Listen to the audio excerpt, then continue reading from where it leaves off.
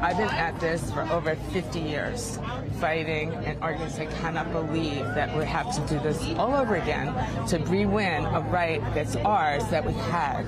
And how dare they take this away?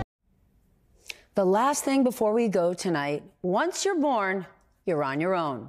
When the news of the impending strikedown of Roe versus Wade broke last night, people rushed to Twitter to share their dismay and frustration. And the comedy of the late George Carlin from 1996 seemed to strike a very important and familiar chord. Carlin was never one to pull any punches, as you will see in this now viral video. Boy, these conservatives are really something, aren't they? They're all in favor of the unborn. They will do anything for the unborn. But once you're born, you're on your own.